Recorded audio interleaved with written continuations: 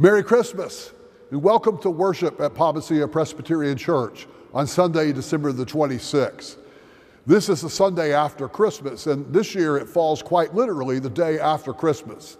So being here together online may be a great way to be able to recover a bit from yesterday and share in worship together today. I'm glad that you could join us. We'll be hearing some of the carols that sing about the gift of God with us. We'll be sharing in the reading of the Word. We'll be praying together. I hope that you'll comment or email us to let us know of your presence. And please know that we're thinking of you. And as we lift up our prayers, we're praying for your home, for your life, for your loved ones particularly. This has been a difficult December in so many ways for so many people. And so it's important that we hear the good news of the gospel of Jesus Christ. On this day, we join with the church around the world as we celebrate this Sunday in Christmastide. Welcome.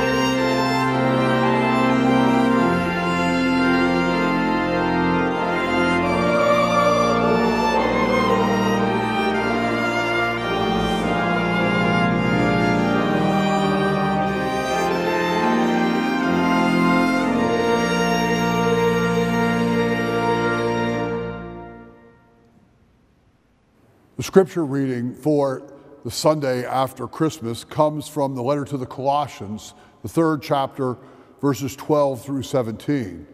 This is the lectionary epistle reading for this day. It is being used by churches around the world as we share together in the reading and hearing of God's word. As God's chosen ones, holy and beloved, clothe yourselves with compassion, kindness, humility, meekness, and patience. Bear with one another, and if anyone has a complaint against another, forgive each other. Just as the Lord has forgiven you, so you must also forgive. And above all, clothe yourselves with love, which binds everything together in perfect harmony. And let the peace of Christ rule in your hearts, to which indeed you were called into one body, and be thankful. Let the word of Christ dwell in you richly. Teach and admonish one another in all wisdom, and with gratitude in your hearts, sing psalms, hymns, and spiritual songs to God. And whatever you do, in word or deed, do everything in the name of the Lord Jesus, giving thanks to God the Father through him. This is the word of the Lord. Thanks be to God. As we share together on this Sunday after Christmas, I am grateful to all who have been a part of preparing and planning and implementing the worship services here at Palma Presbyterian Church. Let me say thank you. In our services in the sanctuary, I certainly didn't expect that we would have the biggest crowd all year today. After all, it is the day after Christmas. But I'm so grateful for those who have done this work to make this online service possible, and that they have made also possible the services at 9 o'clock and at 11 o'clock and the Vesper service on this day as well at the sanctuary. Thank you. And thank you to everyone who has been a part of the Christmas generosity that has flowed forth from this congregation. I'm happy to share with you the news that we have reached our stewardship goal for 2022. Thank you to everybody who turned in a pledge. What an outstanding effort this was. And in addition to that, the gifts that came in through the giving tree, the people who have brought forward presents for our partner agencies that we have shared with and caring for vulnerable families and children in this community, the gifts that came in for the Joy Gift Offering, which we are using in support of the Bethel Ministry to farm workers. This has been an abundance that warms my heart. I see how in the letter to the Colossians, the apostle tells us to put on these characteristics. The metaphor brings to my mind rising in the morning, the way in which the first thing you do when you rise up in the morning is to put on clothes for the day ahead. But the apostle calls for us, and the day after Christmas is a good day to begin practicing, to put on the characteristics, the virtues of the Christian life as we enter into the day. Kindness, humility, meekness, compassion. Intentionally put on these things as the way in which you hope to engage with the world. Now, I know a lot of energy is expended over Christmas Eve and Christmas Day, and likely some of you watching this are tired. And if you're parents of small children, you may be especially tired. So I want to remind you that the epistle calls for us to forgive each other. In verse 13, it says, bear with one another. And if anyone has a complaint against another, forgive each other. Just as the Lord has forgiven you, so also you must forgive. Forbearance is one of those virtues that we put on. And this may be a good day to forbear someone, to overlook irritating fault, to go the second mile with them as a way of practicing the gratitude we feel for what God has done in Jesus Christ. We also find in this Colossians passage an exhortation to sing psalms, hymns, and spiritual songs. And Christmas time is certainly a time when there's a lot of music, a lot of beautiful music, and appropriately so.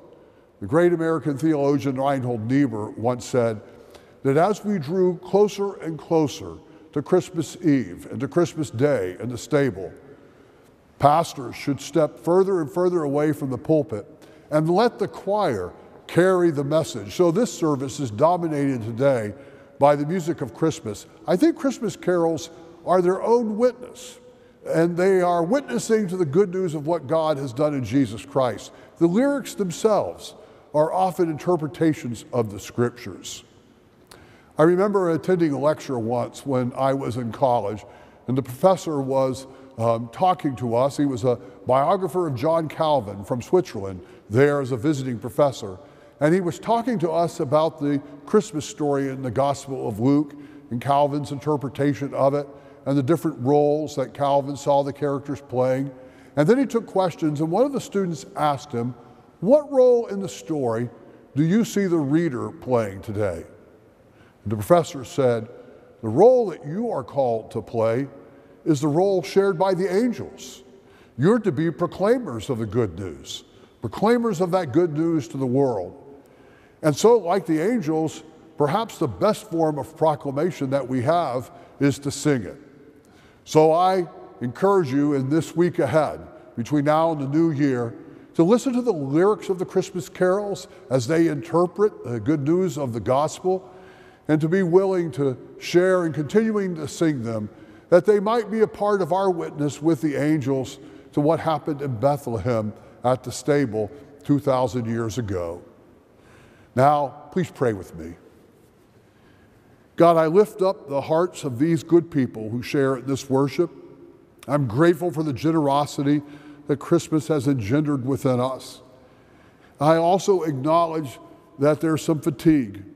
So I pray that where it's helpful, you would give them rest and help us to put on the virtues of the Christian life, to put on forbearance and forgiveness, to put on patience, to put on kindness, that the good news might be proclaimed not only with our songs, but also with our actions. Hear the personal and private prayers of those who share now together. Give them some sign of encouragement that you hear them. We pray for those who are suffering, for the grieving, for the sick, for the hungry, for those who are homeless and do not know where they will sleep tonight, for those who are in danger, for the anxious. Lord, hear our prayers. We add our prayers to those who are in desperate circumstances, and use us as some means of reaching out in Christ's compassion to them. We also thank you especially on this day for those who serve and serve on our behalf, those who are working for the public welfare, or serving in hospitals and clinics, or at critical services, or keeping public safety at the foremost of our cares and concerns. Give them extra energy and keep them safe and bring them home to their families and those who love them as their shifts come to an end. We thank you, Lord, and we make these prayers together in the name of our Lord Jesus Christ, who taught us to pray as his family, saying, "Our Father, who art in heaven, hallowed be thy name. Thy kingdom come, thy will be done, on earth as it is in heaven. Give us this day our daily bread, and forgive us our debts as we forgive our debtors. And lead us not into temptation, but deliver us from evil. For thine is the kingdom, and the power, and the glory forever. Amen."